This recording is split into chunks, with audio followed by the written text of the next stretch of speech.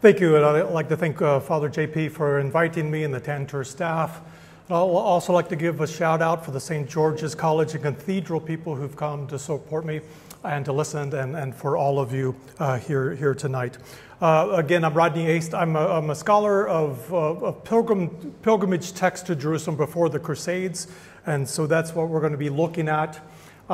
This first slide really these are drawings of churches associated with one of the texts that we'll mention tonight, but the one on the left is the Holy Sepulchre, the one on the right is the Church of the Ascension, and those are the beginning and starting points of the Jerusalem circuit, which we'll talk about later.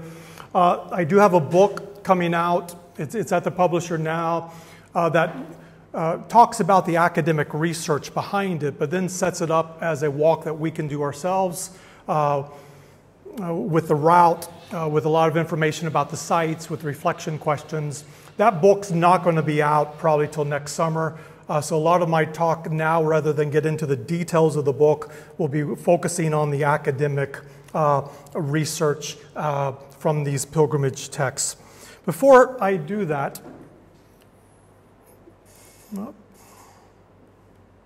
okay, I would just like to talk a little bit about the college. A lot of you will probably know St. George's Cathedral. You may have been there for a worship service. I'd like to just mention us as a college. We're really a pilgrimage study center. We specialize in short-term programs. I know there's a lot of longer-term programs here in Jerusalem.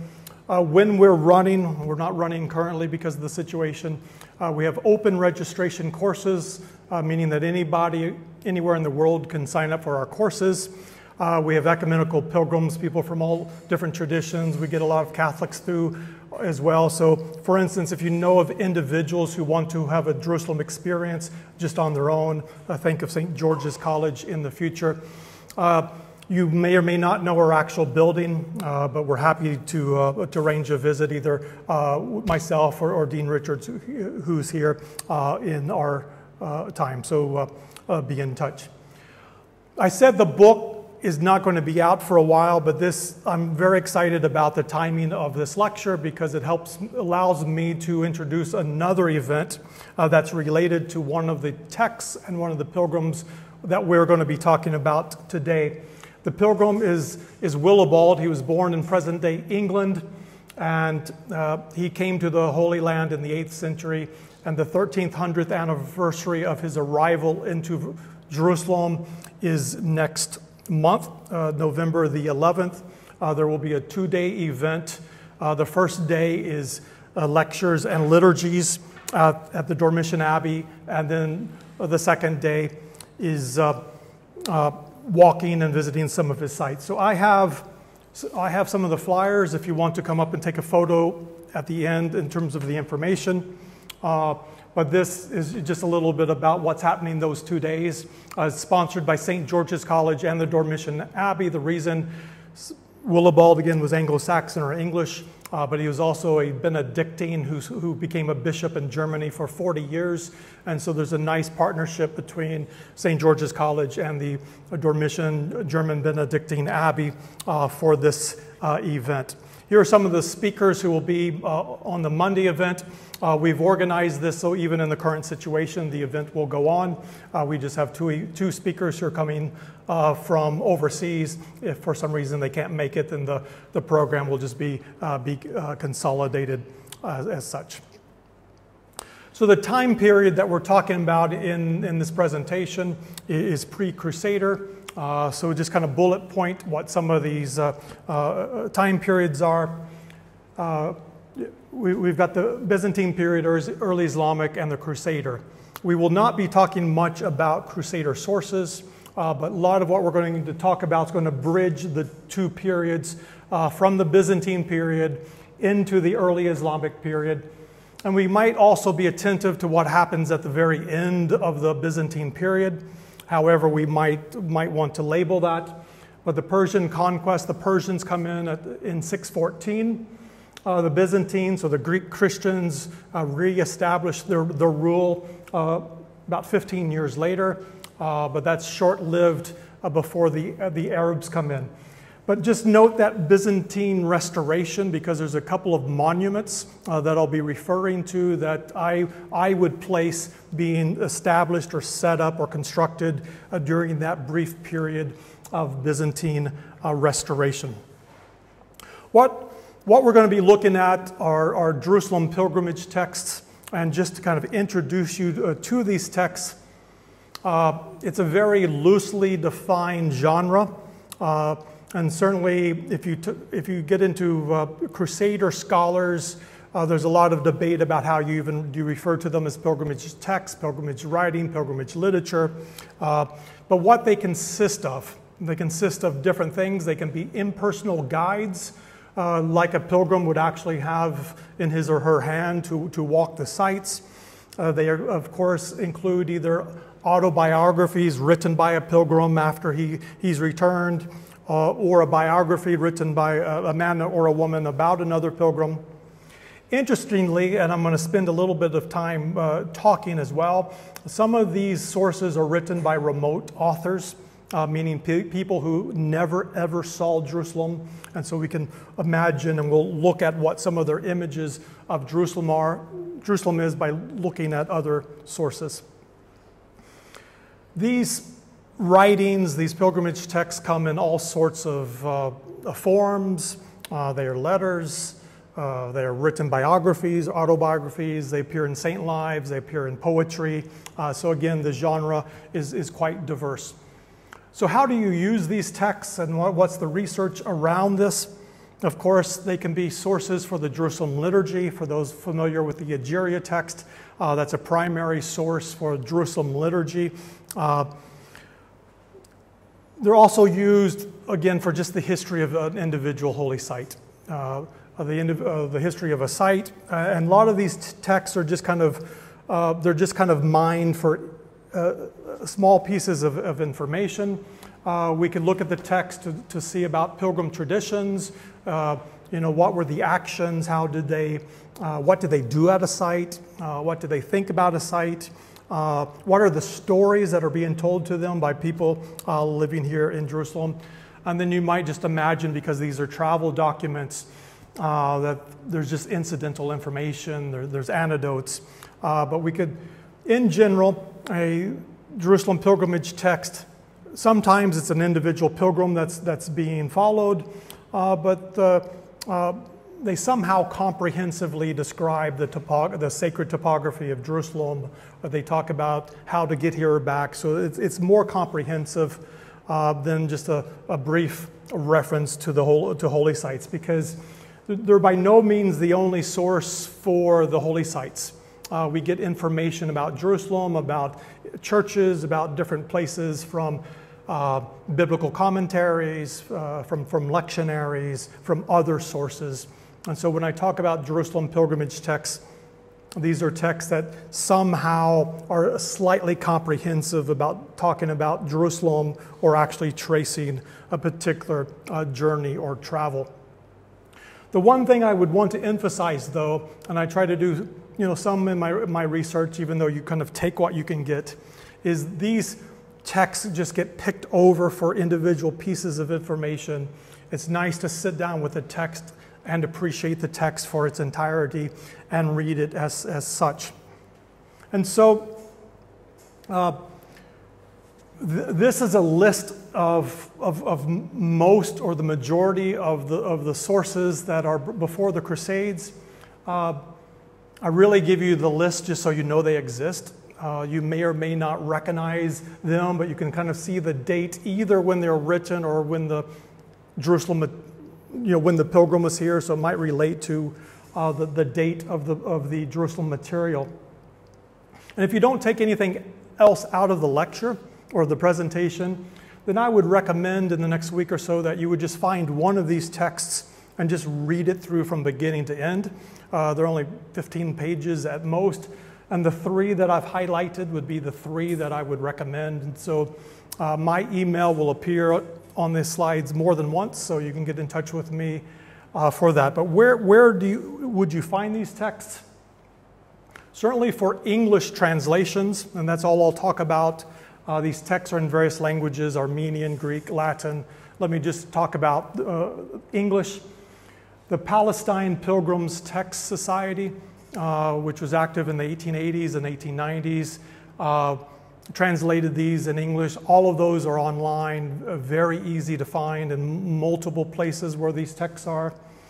Throughout the 70s, 80s, and 90s, and early 2000s, John Wilkinson, who was also a dean at St. George's College where I work, he was also my external examiner for my PhD.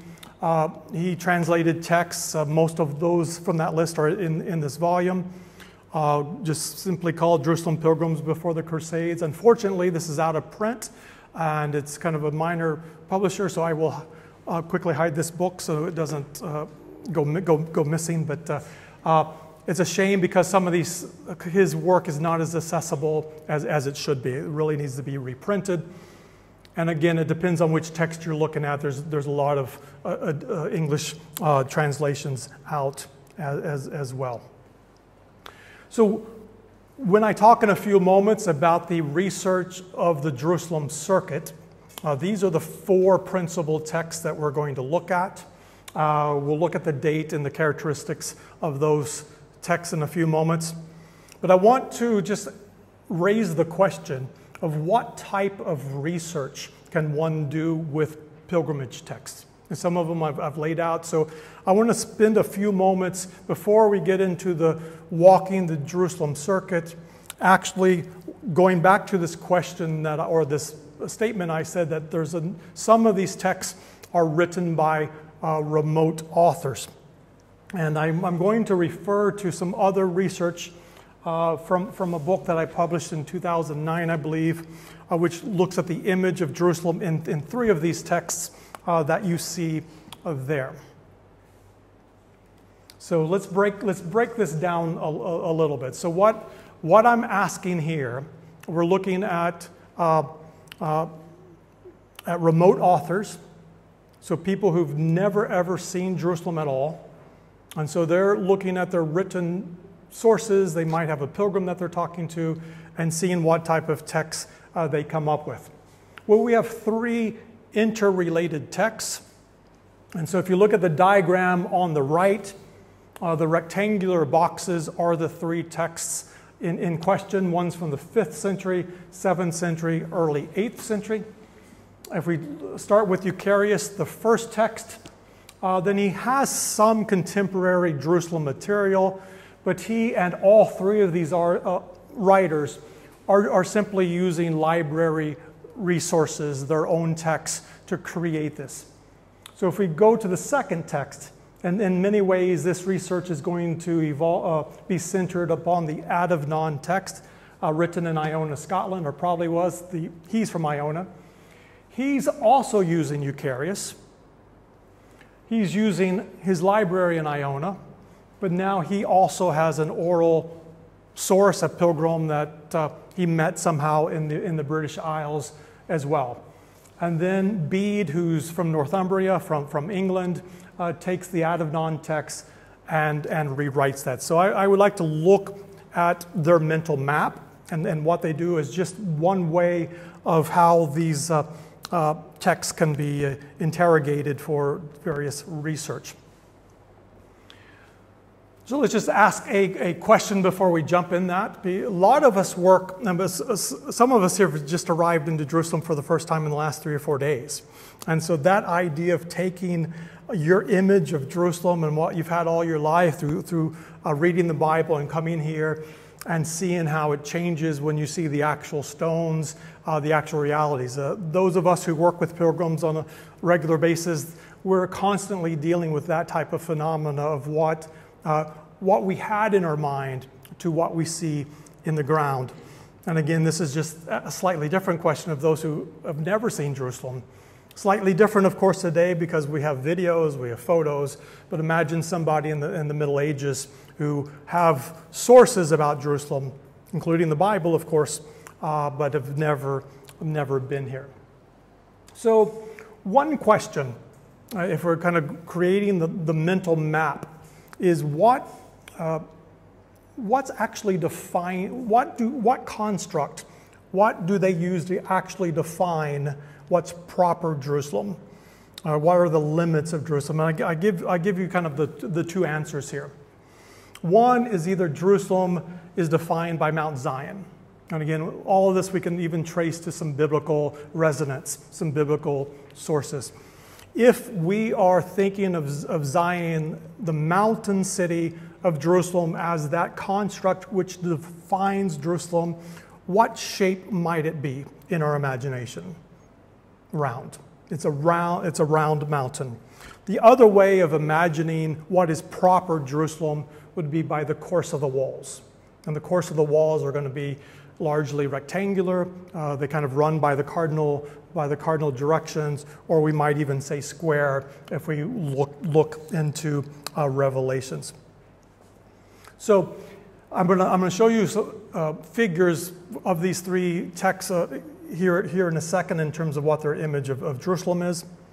But if we're constructing a textual map using a pilgrimage text, then the first thing is it's extremely important that we understand clearly the locations and sites and commemorations that are mentioned in the text. So the first thing of constructing the mental map is being accurate in terms of the topography that's mentioned in the text.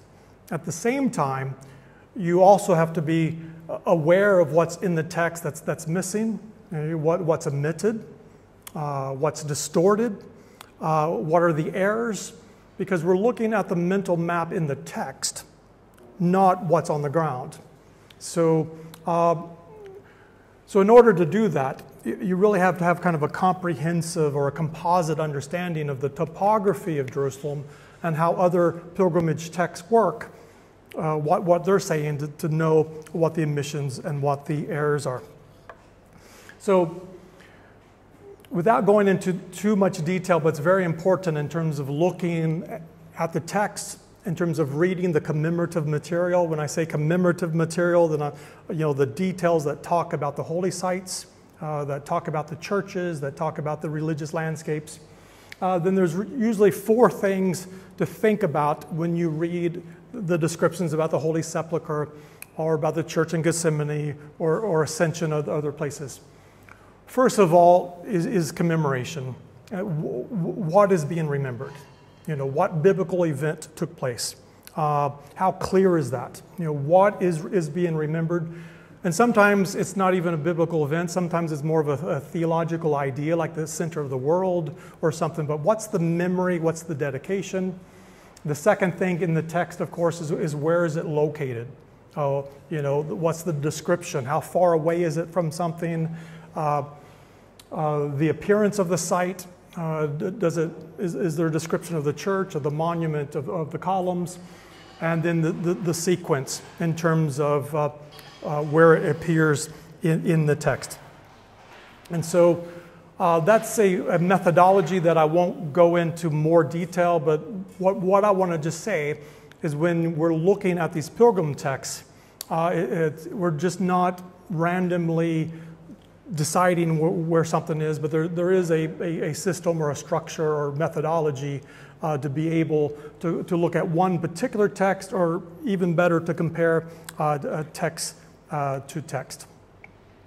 And the last thing on this slide, when I show you the image of these three different texts, is to know that the image I present to you, the map, is not the actual mental map. Let me say that a little differently. The mental map is still textual. So when we try to pull out a map from the text and we create that on paper, too often that becomes almost too dominant in terms of reading the text. But the image that I'm going to show you is not the mental map. The mental map is still contained within the words of the text itself. I hope it's a subtle point, but can be very important. The analogy would be is the way that when you have maps and Bibles, at the back of a Bible, how that then determines how somebody reads the text. So just hold that point. I want to make 2 points about pilgrim interaction with Jerusalem or with the Holy Land. That's important for understanding their experience, but also ways that we can learn or critique past pilgrims in terms of the ways that we interact with the city today. And these are things that I think about when I lead pilgrims as well. The first one is that traditionally Christian pilgrims over the centuries did not come to Jerusalem to revivify the biblical past or merely to do that. Another way to state that more positively is Christian pilgrims were always interested in the Jerusalem of their day. And there's some very basic theological reasons for that. If God was the God of the Old Testament, if God's providence is always active, if God is God, God of the universe, then the God of the biblical past, the pilgrims would still expect to see that when they're coming in the Middle Ages. So they're still looking for signs of God in the holy sites. And I might contrast that to some pilgrims today who come to Jerusalem in the 21st century and they're really trying to escape and just look back into the biblical past. But there's always attention to the status of the sites, and that is in some ways going to let us know about the providence of God. On the other hand, even though they were interested in Jerusalem of their time, they were not necessarily interested in the religious other. Occasionally in Christian texts, you have mention of the Jews or the Muslims, but not much. It's not part of their interest. And Jerome Murphy O'Connor, in one of his articles, even says, as I write there, Jewish sources mention Jews, Christian sources mention Christians, and Muslim sources mention a Muslim. So I think the first point is something we can learn from.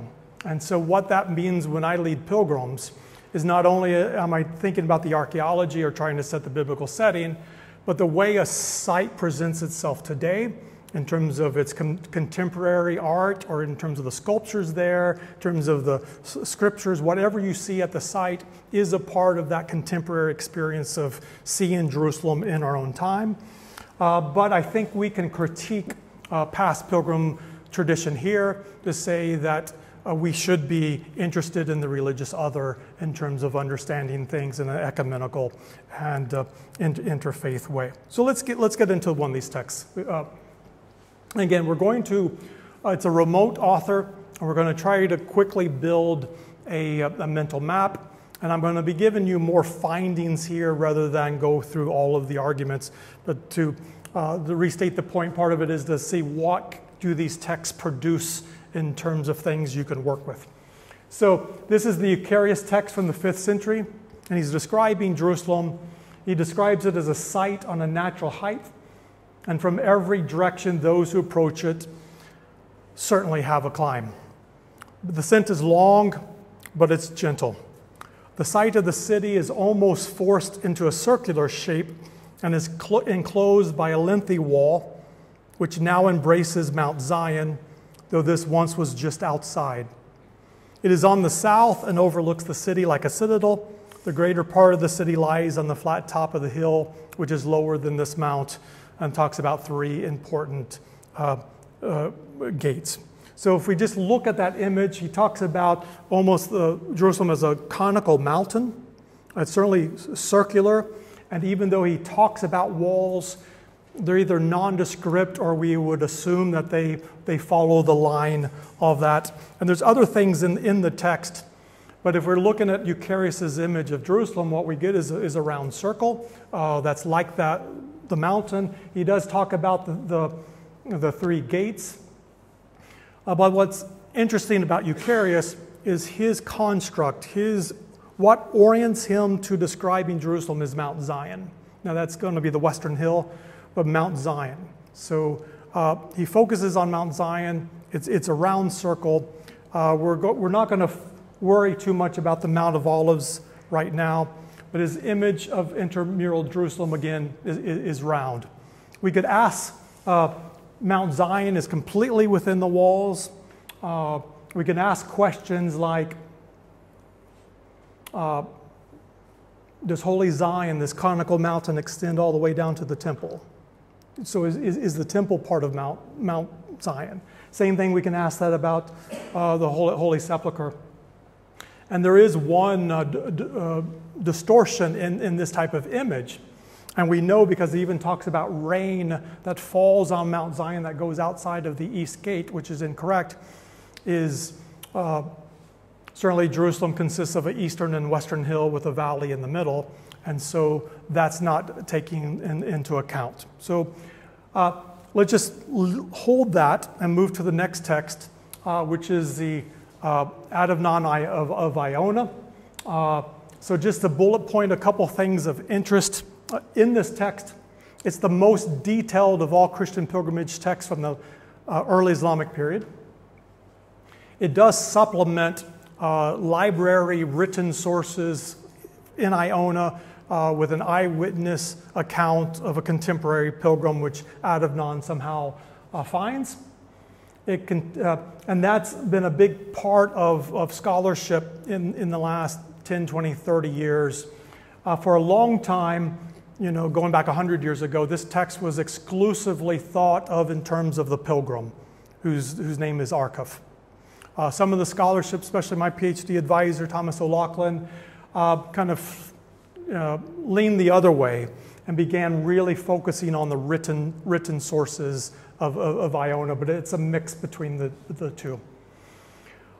It's the earliest source anywhere of any language, of any faith background that mentions Muslim house of prayer on the former Temple Mount or the Haram. I'll show you that excerpt in just a second.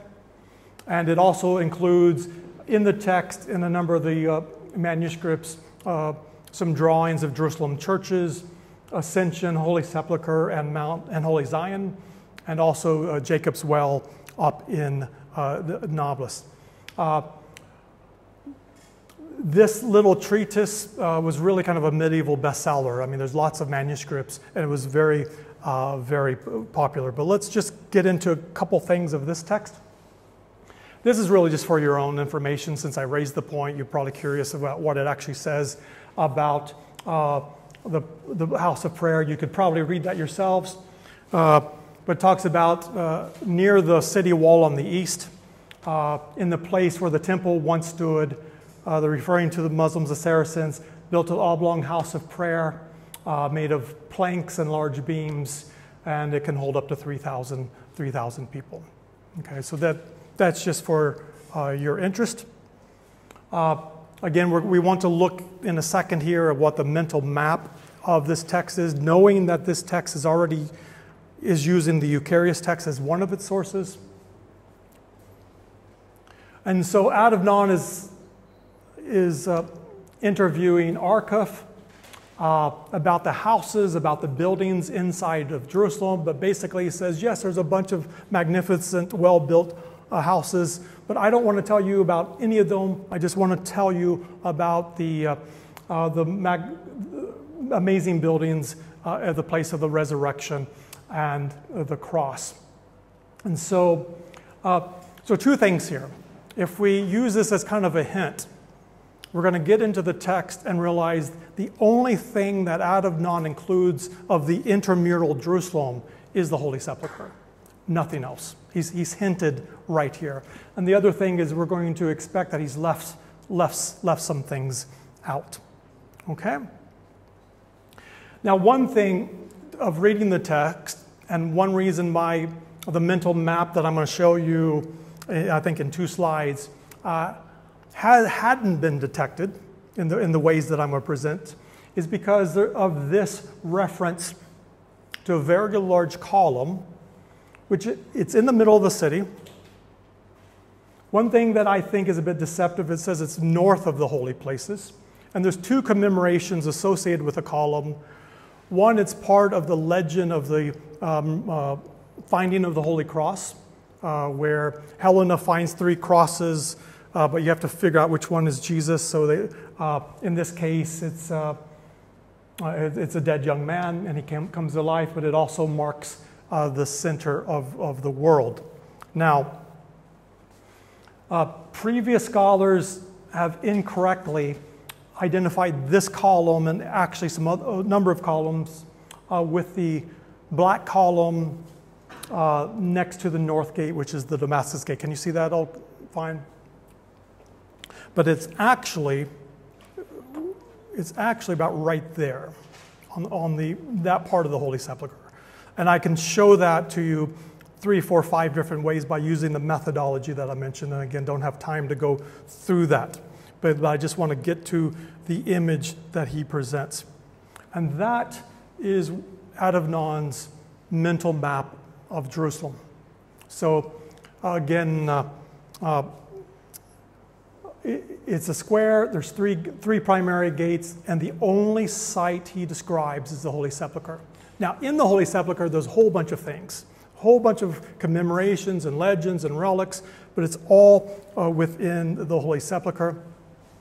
We might just take his simple image, and that's the Byzantine map of Jerusalem. So it gives us some idea of, you know, the Holy Sepulchre is right here. This is what Wilkinson does in the book of his translation of Arcuf. And you might see how, and I'm going to, let's go through some of the issues here. Oops. Again, oops. Scholars have identified that column with the north gate right there. I think it might just be easier if I go to this next slide here. Okay, how do we get to this image? We get to this image because all of the intramural content is limited to the Holy Sepulchre. And this includes the column that I mentioned. He does it by omitting the Pool of Bethesda. He clearly knows that the Pool of Bethesda exists, but he omits it. And he also omits Holy Zion. So Holy Zion is inside the walls. He places it outside the walls. And then he's able to find Jerusalem by its four walls.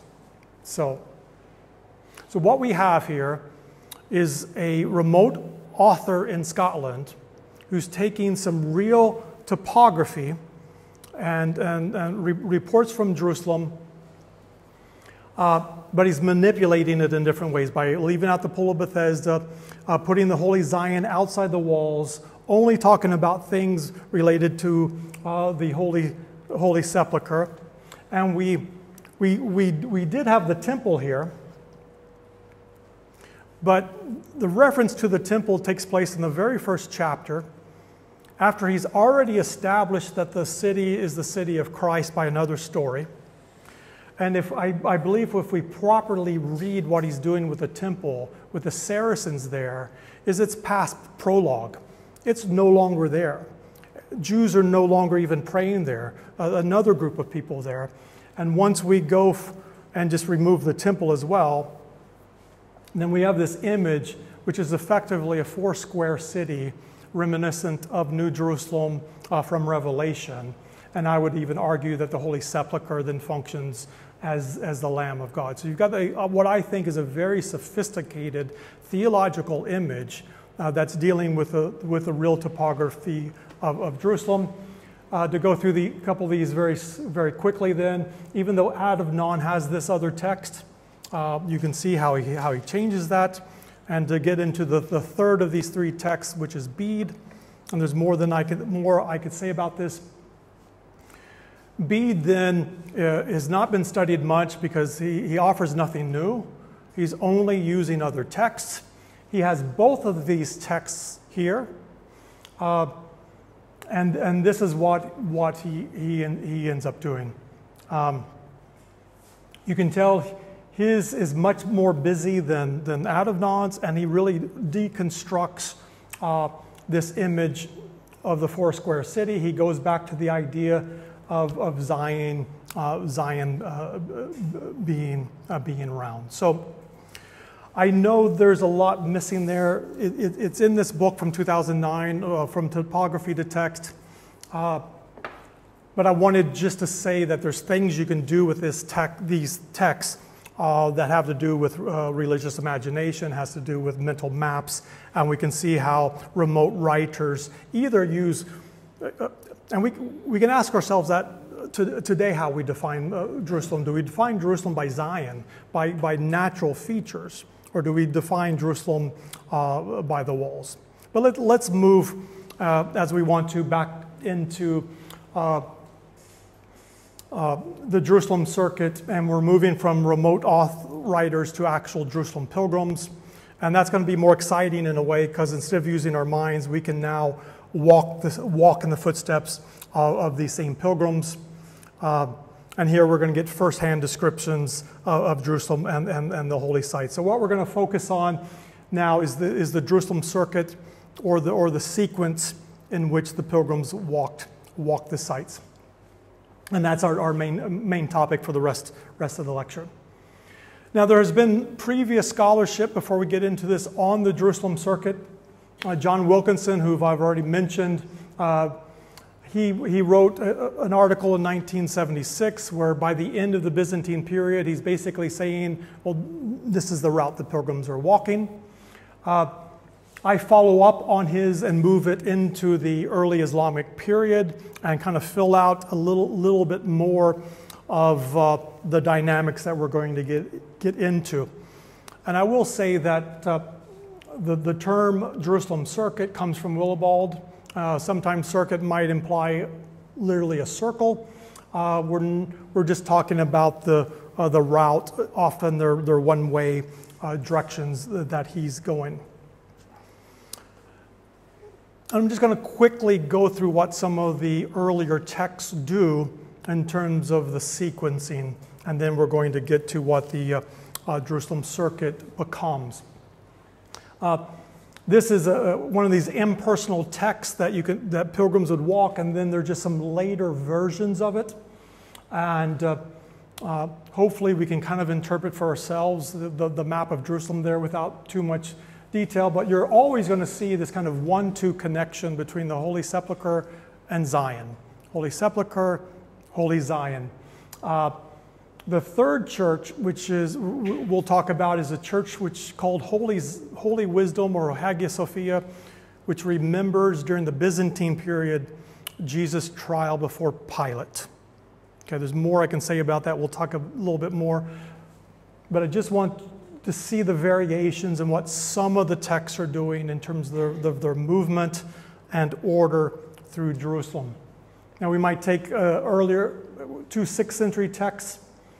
This is Theodosius, and he actually gives kind of multiple itineraries through Jerusalem. Again, you got the 1, 2, 3 of Holy Sepulchre, Holy Zion, Holy Wisdom, and kind of going in different directions. But you notice in these texts, there's attention to the south side of the Temple Mount, even attention to the Pool of Siloam. Even in Theodosius, you've got attention to that side. And so now let's get into the 4 principal texts that are going to really kind of codify what's going to become the standardized circuit, or at least for this period. So we're going to look at 4 different texts, and what's interesting about that is we've got represented 3 different languages over 3 different centuries. It also expands 2 very different time periods, late Byzantine into the early Islamic period. There's a difference between the authors. Some of these pilgrims are international pilgrims coming in. Sophronius actually later becomes the patriarch of Jerusalem, so he's somebody writing as somebody who lives in Jerusalem. So you have this difference between a resident versus a pilgrim. And you have different types of texts here. And the Armenian guide is an impersonal guide, where some of these are more traditional. Sophronius is a poem, and some of these are pilgrimage guides. So you have a broad selection of texts, different languages, different genres, who will, in a second, I'll show you their circuit. So this goes back to the timeline, just puts those 4 texts in, and you can see how they're bridging this kind of moving from Christian rule into Islamic rule. And then we got a lot more to go, but basically the lecture can be summed up, I hope, in just this slide, and you're going to go, So this is these 4 texts, and the arrows are not the pathways, but it's pointing to the sequence of the sites. And hopefully you got the Sophronius, Armenian, Willibald, and Bernard, and we've got the movement from Zion, and the Holy Wisdom Church number 3 gets destroyed at the end of the Byzantine period, but they're still going through that same direction to the Pool of Bethesda, now St. Anne's, down into the Gethsemane sites, and up to the Mount of Olives to Ascension. Now I'm just going to compare that route to a couple of other visual sources. That's still a late Byzantine map there. Just focus on that, but I'm going to turn it around and put it next to that. So you got from the Holy Sepulchre to Holy Zion here, back through the city. Holy Wisdom's not on this map because this map only has archaeological finds on it. We know where Holy Wisdom was because of texts, but we haven't found it archaeologically, so it's not on that map. And then Bethesda. So then let's go to the Madaba map. So the Madaba map becomes extremely interesting source in terms of walking the Jerusalem circuit. I might quickly say it's not evidence of this standardized route, but once we see what the route is, it's very easy to put it on there. And namely, you've got the walk from the Holy Sepulchre down the Western Cardo to Holy Zion, finding your way down the hill to the Eastern Cardo and out. So there's lots of, so you're essentially walking the Jerusalem circuit as well. So if we put that too, I hope you can match that up visually of Holy Sepulchre, and it's using the main cardos at least inside the city. Okay, I'm going to skip a couple things and get right into. I had a couple of quotes of how pilgrims enter from the north, and that certainly interests us that live in St. George's College because we enter from the north all the time. But let me just now bullet point the arguments and kind of fill out the evidence and premises of the Jerusalem circuit. So I showed you with those 4 texts really the evidence. So I want to be clear that there's no time in any of these texts is there a description that there is a standardized circuit that pilgrims are all walking. The evidence are these collection of texts over 3 centuries, written in different languages, in different forms. That alone is the evidence. And they are describing the same route in walking terms as we would expect. And it's, and it does, when we put it back to the Madaba map, the order is very logical. It's following the main streets, intramural streets of Jerusalem. Print's a little bit smaller here, but you would say that the function of the circuit is simply to link the primary sites of a holy city together in one go. One way to get the primary sites together.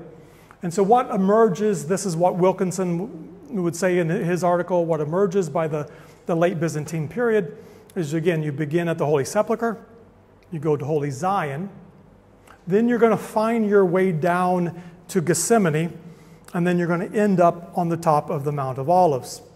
Now, once you've decided, if you can follow this, to go from Holy Zion to Gethsemane, then it forces a decision, and namely, which way are you going to take around the Temple Mount? Okay, you saw some of those earlier texts were going south. There's a bit of curiosity there, and then when we come to these, they're decidedly not going that way, but back through the city. So So as the circuit develops, it chose the option that I just mentioned, which had easier pathways and the more significant sites, which in the Byzantine period was this church remembering Jesus at Pilate, the pool of Bethesda, and then exiting out the eastern gate. Another thing then to surmise from this circuit, and I do think it plays out in the text, is that the places not on the circuit then become second-tier sites. They're still visited, but they're just simply not on the circuit, and that would have to do with certainly Al-Qadama and the pool of Siloam as two. We can say that the route itself was more set than the list of stations. What does that mean? We can think of at least one station, the church of Jesus' trial at Pilate being destroyed and abandoned and never rebuilt, and at least one monument was added over the years. And just a couple of other points. No one text is just going to list every site or every commemoration that we can collectively put together from all the sites, from all the texts. And then, as we've looked at some of those other pilgrimage texts, not every text is going to be organized according to the Jerusalem circuit.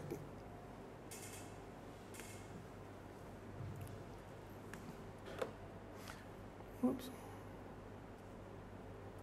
Okay. Now I think this is still logical, but this is a little bit more speculative. That I believe the circuit was supported by the Jerusalem church, and what would we mean by that?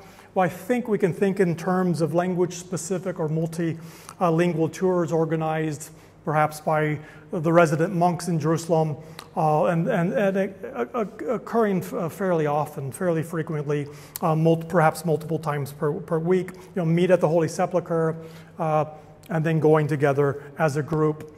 Pilgrims probably individually went on their own as well.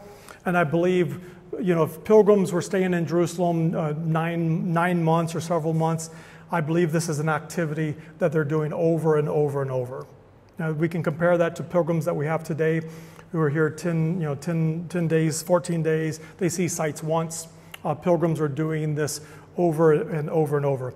It was certainly a devotional practice full of prayer, spirituality, but it's very different than the stational liturgy or the liturgical calendar, which is focusing on particular feast days or particular liturgies during that. So just to wrap up these initial points, and then we'll get into more into the circuit. The circuit was a formative experience for pilgrims. This is how they experienced the sites. This is how they walked the sites. This is how they remembered the sites when they wrote some of their texts. And whether or not you buy everything I just said, at the very least, we can walk in the footsteps of the four-step text that I mentioned. We can walk in the footsteps of Sophronius, Willibald, and Bernard. So what I want to do is use the Sophronius text to kind of create the circuit in more detail, and then we'll look at the other texts. So Sophronius was a long-term resident. This is poetry that he writes. He might have written it when he was absent from Jerusalem, kind of longing for Jerusalem. And the commemorations would date before the Persian conquest of 614. So I wanted to give you just a little bit of a taste of the text without getting too specific into the individual sites. But again, this will deal with the tomb of Christ and the Holy Sepulchre.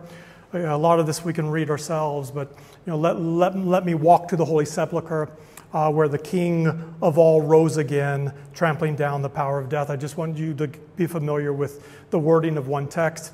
Through the divine sanctuary, I will penetrate the divine tomb, and with deep reverence will venerate that rock. So that's the tomb of Christ, still in the Holy Sepulchre. Then let me pass on to the place of the skull. Prostrate, I will venerate the navel point, or the center of the world, where the cross was fixed, which undid the curse of the tree. Again, you can continue to read that, but the description of Golgotha, or the place of the crucifixion. Then he moves on to talk about the place where the Holy Cross was found, where people go to venerate the cross, where Empress Helena, mother of Constantine, found the divine wood. I want to make just a quick scholarly aside here. It might be something we talk about later, but the most recent, many of us will know about the legend of Helena finding the crosses.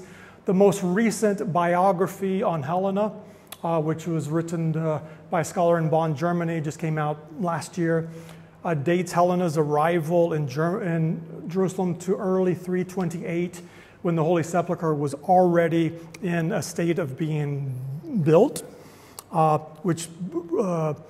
and we could talk more about that. So there is a legend of her finding the Holy Cross. That's not mentioned in sources till later. That might be something we want to talk about. Let me just bring that to your attention, and that scholars are now dating her entrance to Jerusalem a little bit later. And this is probably the best diagram of the Byzantine church that we have, with the tomb, Calvary, and I would say in the Byzantine period, the location of the finding of the Holy Cross, that third one, was in the apse of the Basilica Church. And if you're seeing that for the first time, it might be a little confusing, but let's move on just to get through some of the text. This is Sophronius talking about Holy Zion, and maybe you can just read that as I talk. But there's going to be 3 commemorations in particular at Holy Zion. It's going to be Pentecost, the Last Supper, and the death of Mary. So we have the Last Supper and the washing of the feet. We have Mary's death, and then we have resurrection appearances and Pentecost at top. This goes back to that diagram in the Adamnon text of Holy Zion. Again, those are the typical commemorations at Holy Zion. Back to the church that remembers Jesus before Pilate.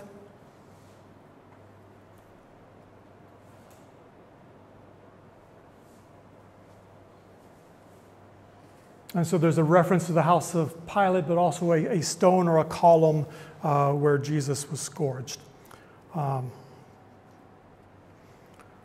This is another reference to the same site, just to give you more familiarity with it. But I think I'm going to skip this quickly. But it's the Basilica of Holy Wisdom, Holy Zion, so Holy Saint Sophia. It also talks about the Jesus' footprints being there, where he was scourged on a column. We can go back to the mod of a map. Holy Wisdom is certainly on the map. I would say it's probably there, but we know it was one of the top 4 churches in Jerusalem, and would certainly be on that map. For Father Dave at the Bethesda, St. Anne's, here's the description from Sophronius of Bethesda, which includes the birth of Mary. And so there's 2 commemorations there, the birth of Mary, then the paralytic healing. Again, just language from Sophronius, the poetry, this longing for Jerusalem.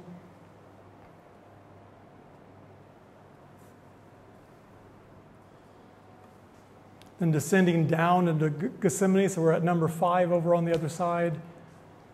Talk about where she dies in Holy Zion, and then she's laid to rest in Gethsemane. What's missing, though, are references to the Jesus sites at Gethsemane. So there's no reference to the betrayal or the prayer or of agony. And Sophronius then has some wonderful language at the very top of the Mount of Olives, talking about the Mount of Olives where Jesus ascended. And then he goes to a nearby church, which is now the Pater Noster Church, originally the Eleona, which was not the Last Supper, not the Lord's Prayer church, but where Jesus taught about the end of time or these divine mysteries.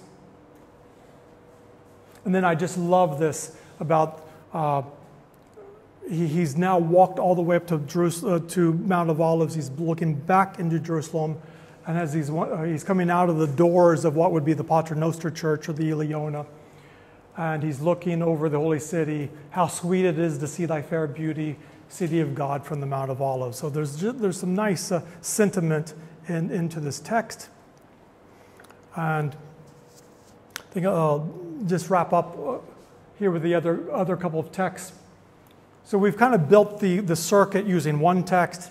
We can now use the other Armenian guide. It's the same route as Sophronius, but some different stations. These are the stations not included, but there's one new commemoration. Like I said, once the route is established, then there could be new commemorations. And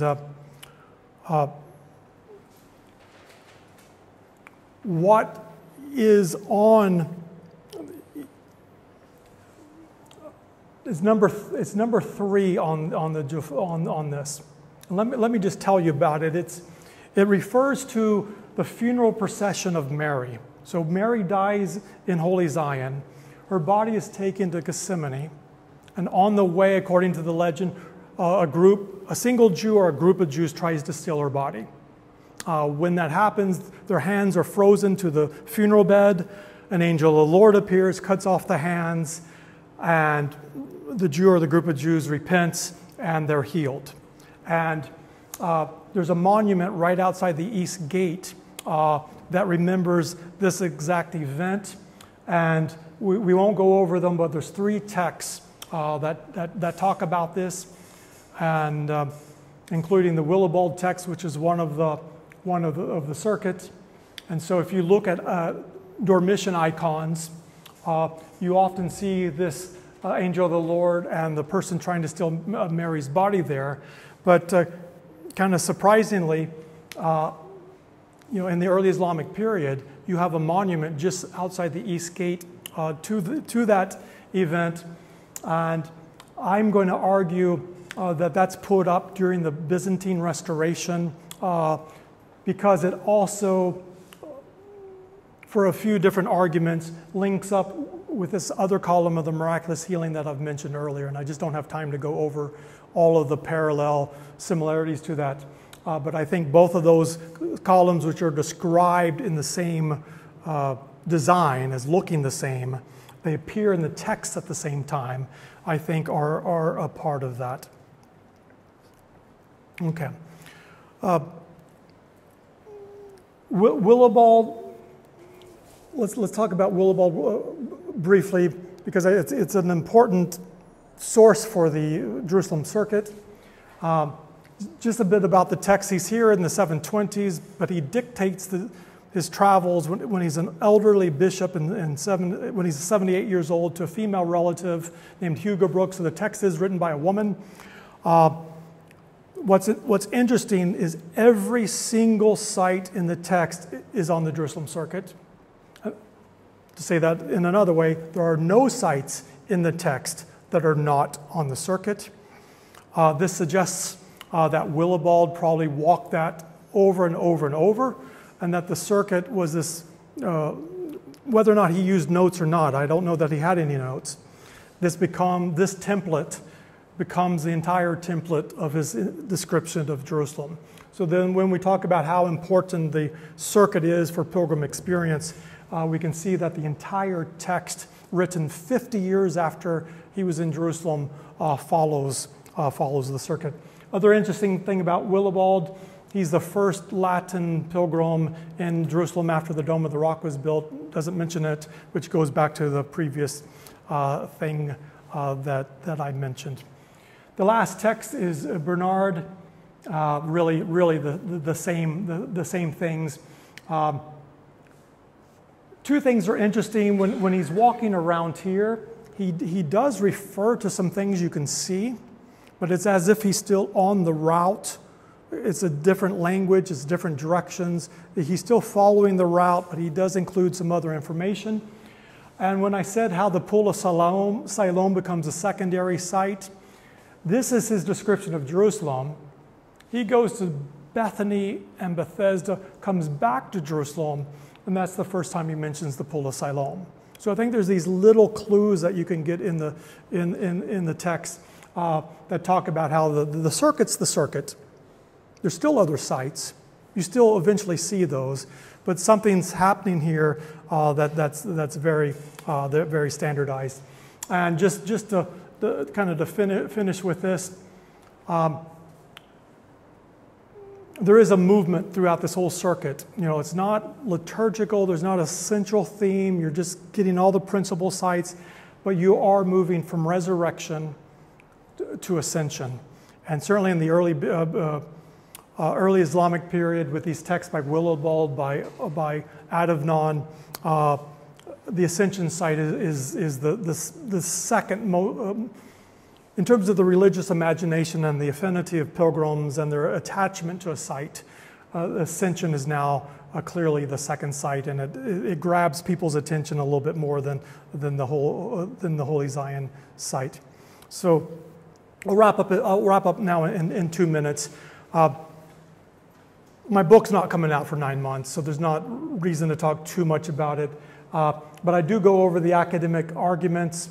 What happens in the Crusader period is the Crusaders do have a presence or an interest in the Temple Mount, in the Haram al-Sharif, and that just changes pilgrim movements.